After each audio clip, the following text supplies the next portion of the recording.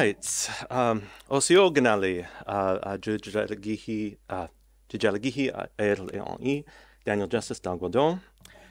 It's a real delight to be here on this panel in particular, but with all of these wonderful thinkers. I want to thank the organizers, especially Lionel and Christina, and so many others who've done so much amazing labor to bring this incredible gathering together. It's been a very generous and generative space for thinking together, and I'm really, as I say, chuffed to be part of this, all of this.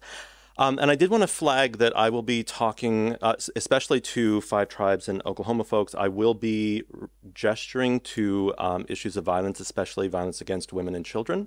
I'm not going into specific details, but I did want to at least flag that just because it's more, has a particular significance to us. So just to let you know that that's coming.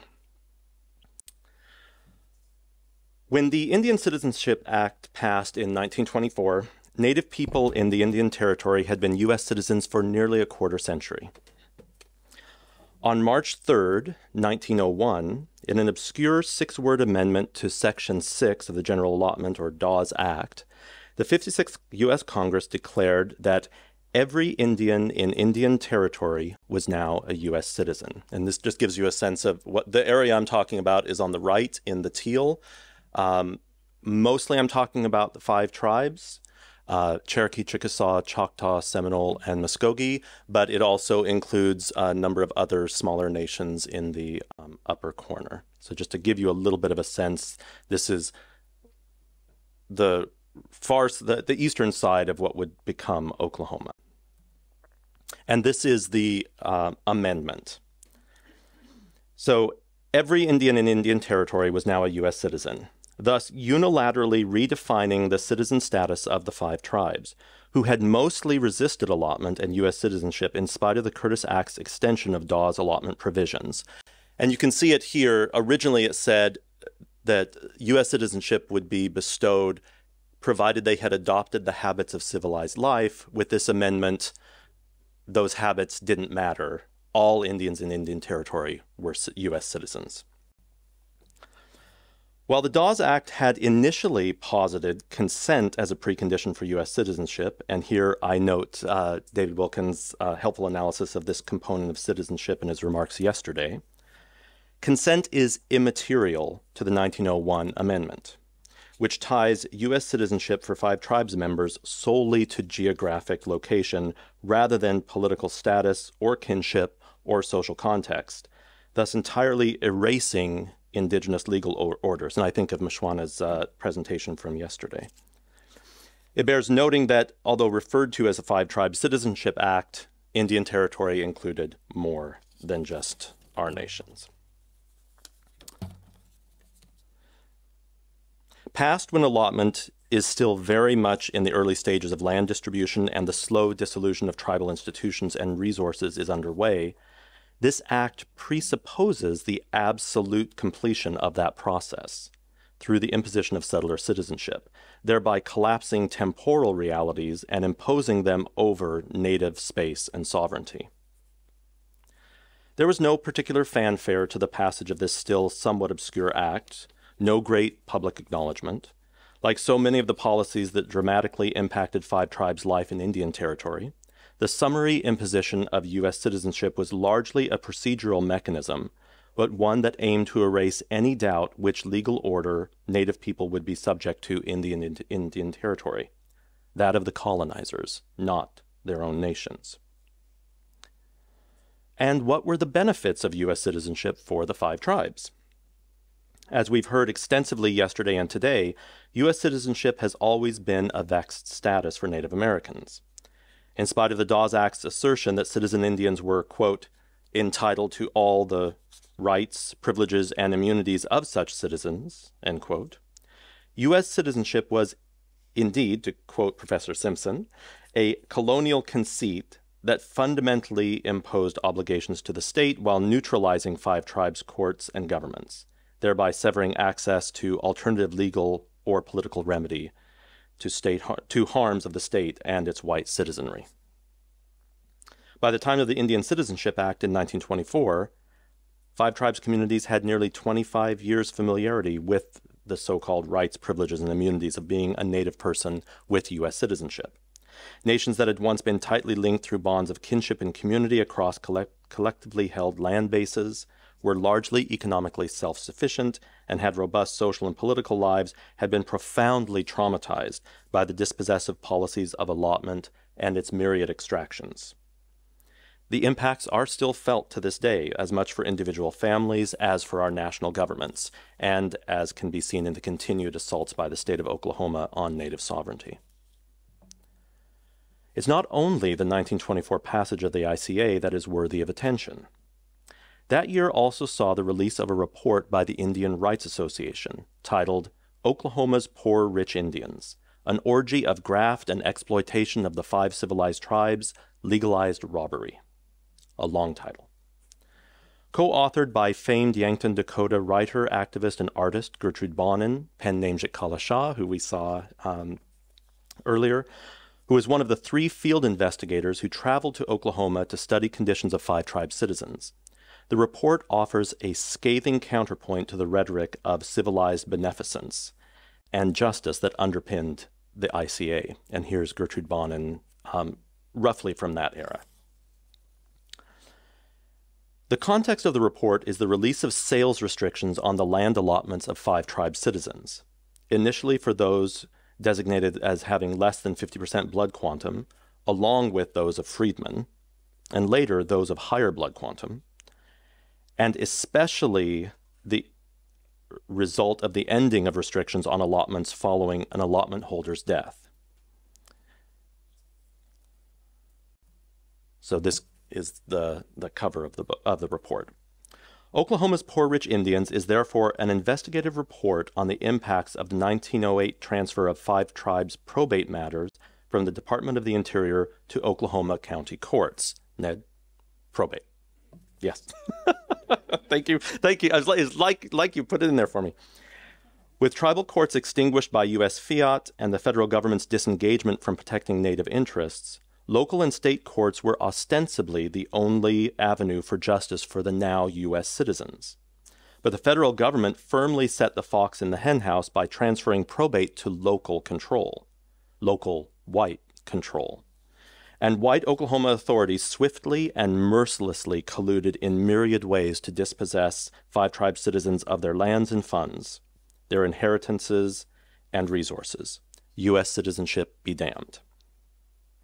In his opening remarks to the report, Herbert Welsh, president of the Indian Rights Association, baldly states, quote, "Their report discloses a situation that is almost unbelievable in a civilized country, and makes it clear that a radical and immediate change of the system in vogue is necessary if the members of the 5 civilized tribes are to be saved from pauperization and virtual extermination." End quote. That such an assessment came from Welsh, who had been a full-throated advocate for Native assimilation since co-founding the IRA in 1882, gives some indication of how dire the situation had become. Indeed, in the report summary itself, the authors start with the following assertion, quote, "The estates of the members of the 5 civilized tribes are being, and have been, shamelessly and openly robbed in a scientific and ruthless manner. In many of the counties, the Indians are virtually at the mercy of groups that include the county judges, guardians, attorneys, bankers, merchants, not even overlooking the undertaker, all regarding the Indian estates as legitimate game." End quote. The report chronicles the legal systematic collusion of white authorities to strip 5 tribe citizens of their lands and resources. It will make for familiar, if no less appalling, reading for those who read or watched the Osage Experience of Killers of the Flower Moon. 16 years before white Oklahoma historian Angie DeBow brought national attention to the same situation, more thoroughly supported with archival documentary evidence, but without the same immediacy of direct interviews and personal observation, Bonin, in her role as research agent for the Indian Welfare Committee of the General Federation of Women's Clubs, along with her white co-investigators Charles H. Fabens of the American Indian Defense Association and Matthew K. Sniffen, Secretary of the Indian Rights Association, offered harrowing accounts of wide-scale theft, forgery, and fraud, but also outright robbery, malnourishment of children, kidnapping, human trafficking, rape, drugging, and even manslaughter and indications of murder, with rampant conspiracy and collusion between judges, lawyers, police, politicians, and the euphemistic category of thief known as a, quote, professional guardian, which the authors define as a class that seems to be indigenous to the soil of but one state, Oklahoma. And here I think it's a quite chilling connection to both Celine and Ned's presentations. They further note the deep involvement of the Oklahoma congressional delegation in pushing for laws that extended the state's control and authority over native estates, offering this bleak assessment in response to a proposal to further reduce restrictions on higher blood quantum landholders. Quote, that may be taken to indicate that the grafters whose appetites have been whetted by plundering the thousands of mixed bloods from whose land restrictions were removed are tired of waiting for the full bloods to die and are looking for more easy picking, end quote. The list of outrages is long and depressing, and the mundane and quixotic nature of the exploitation is shocking in its casual consistency.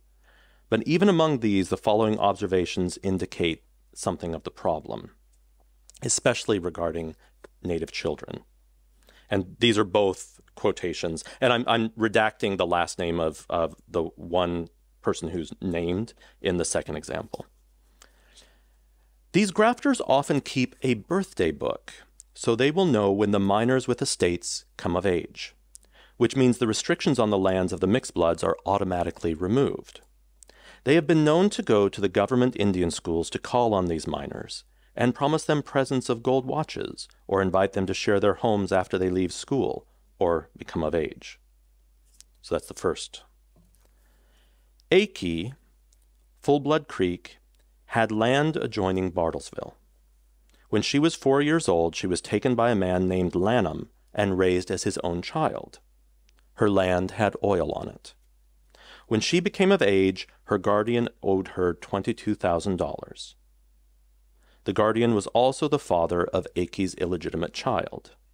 He robbed her of her money and her virtue. The child was given away.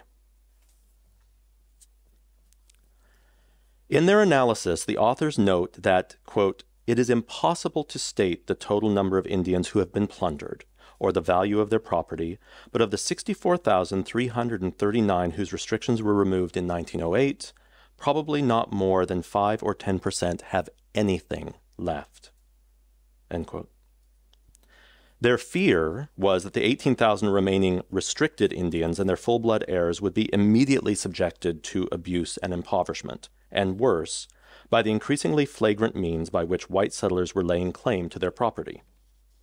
Their fears would be justified, as further releasing of restrictions continued the catastrophic hemorrhaging of land and resources from the tribes and their citizenry that continue even now. And this just gives a little bit of a sense of some degree of the land loss. The report is 39 pages long and makes for very grim reading, and the particulars, while important, are beyond the scope of time we have today. Instead, I want to wrap up with a few thoughts on why Oklahoma's poor rich Indians is significant to our discussion here. First, the report puts the lie to the claims about citizenship that rationalized white authority over the Indian Territory, and by extension, all Native people. By 1924, it was more than clear that U.S. citizenship offered few protections to the rights of indigenous peoples, and instead left indigenous peoples entirely at the mercy of a ravenous settler citizenry and its legalized theft and abuse. Considered in the long and violent history of 5 tribes' dispossession, the imposition of U.S. citizenship through the Dawes Act Amendment, as well as the ICA, might best be seen as an integral rationalizing feature of colonial domination and land dispossession, one that fully enmeshed five tribe citizens within state authority and control, alongside the overthrow of our protective indigenous legal orders and kinship relations. Very much the weapon of destruction and misery that Audra quoted. Secondly, the report was written by Native and white reformers who had seen firsthand the catastrophic unfolding from progressivist policies. Bonin's distinctive voice and growing radicalism is readily identified throughout the report, and I feel pretty confident that she's the primary writer. And considering this text alongside her other literary contributions extends our understandings of her work in particular and its political evolution. Indeed, the powerful language of the report communicates a growing realization that the assimilationist policies that had grounded allotment and civilization initiatives had created extraordinary harm. They didn't become U.S. citizenship skeptics, but they came close to the edge. By implication, the report demonstrates that those in greatest need of the virtues of civilization were in fact the educated lawyers, judges, businessmen, and other white men who so viciously preyed on Native people. I think it's also worth noting the particular dangers for Bonin in the field investigations, given that she was a phenotypically Native woman asking very probing questions about Indian finances and the well-being of Indian people in eastern Oklahoma during their field investigations in the fall of 1923. And also thinking about the emotional toll for her in particular, given how so many of the reports that they have from Indian people are about the experiences of women and girls. And it's very likely a lot of this information would not have been trusted to them without Bonin's presence. There's a story here that I have not gotten into, but I think there's something really important about her role in this work and the field investigations themselves. The damage enacted by these policies is beyond categorizing in some ways. But just to give you one example, in 1898, just prior to allotment, Cherokee land holdings were about 7 million acres. In less than a decade, that number was reduced to about 4.4 million, divided among 40,193 Cherokee Nation citizens. By 1934, a decade after the Indian Rights Act, or Indian Citizenship Act, it was less than 1.5 million acres. In 2009, the latest figures I've been able to get, we had just over 100,000, a 98.44% loss in just over 100 years. So these numbers, as stunning as they are, don't include the associated harms to individual Cherokees and to Cherokee families, the disruption of language and cultural transmission, the familial rifts and dispersals, or the myriad other ways in which disconnection from land and community have imperiled tribal belonging, nor the ways our nations and generations of tribal citizens have worked to reverse those harms. Third, as has been noted by others here, for all its problems, U.S. citizenship has had mixed effects, some better than others. Although, as noted yesterday, U.S. citizenship was no guarantee of due process or equal protection under the 14th Amendment, those protections have been repeatedly cited by Five Tribes freedmen descendants in their righteous struggles to be recognized as tribal citizens. The U.S. citizenship that accompanied allotment in the 1901 Act, among other legislation, has been vital to that ongoing labor, and in the case of Cherokee Nation at least, to freedmen's successful reenfranchisement and restoration of their status as tribal citizens. While the larger arc of U.S. citizenship has been a deeply damaging one for our nations, Native people have never been passive in experience or in response. Our peoples have constantly navigated the ever-shifting terrain of rights and belonging in both productive and hurtful ways, and U.S. citizenship is among the many colonial structures with which we've had to grapple. Honestly facing these realities is vital, as is doing so with a nuanced and culturally informed understanding of Five Tribes cultural adaptation that eschews simplistic narratives about cultural assimilation or mercenary service to American imperialism, so often in vogue among historians. The authors of Oklahoma's Poor Rich Indians offer an almost desperate conclusion in The Remedy, which is the last section. Quote, "There is no hope of any reformation of the present system, and if action is delayed for a few years, there will be no Indians with property to be protected." End quote. They argued for legislation to be enacted to return all Indian property back to federal authority, to care for the most vulnerable Native people from exploitation, and to extend those protections over all Indians in Oklahoma. That protection wouldn't come in any recognizable form for another generation. Instead, just a few months after the report was released, Congress passed the Indian Citizenship Act. Wado.